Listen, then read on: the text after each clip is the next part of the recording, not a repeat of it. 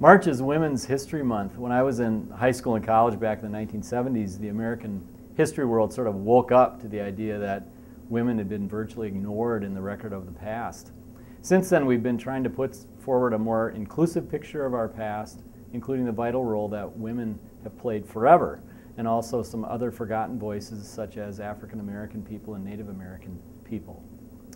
This year's Women's History Month theme is celebrating women of character, courage, and commitment.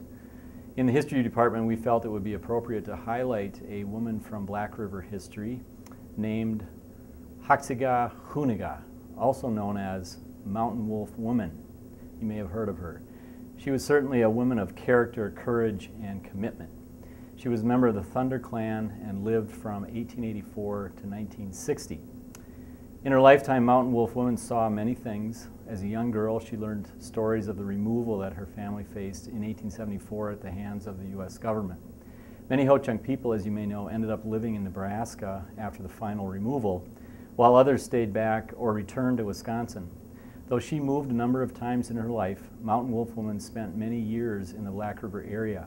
She was the mother of 11 children and has left a great many descendants, many of whom still live in our region.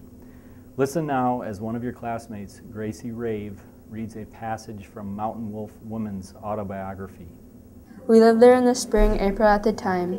They were making maple sugar. She said that after a while the weather became pleasant, everything was nice and green, and we moved from this place back to where we usually lived, at Levi Creek, near Black River Falls. There, Father built the log house.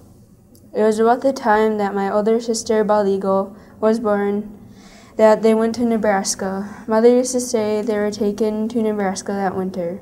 They were moved from one land to another, but Mother said some of the Wisconsin Winnebago did not like the removal. Some even cried because they were taken there. It seems that many Winnebago came back to Wisconsin. My family were evidently not the only ones who returned. Also, some of the Winnebago in Wisconsin lived way out in the country, a great distance from any town. These people said they had not been found, so they did not go to Nebraska. We hope that you will think about Women's History Month during March. We're going to encourage students to interview an adult in their life, a teacher, another staff member, a parent, a guardian, about the role their mother played in their family. This will be part of our Falls History Project archive, and we hope you will be involved.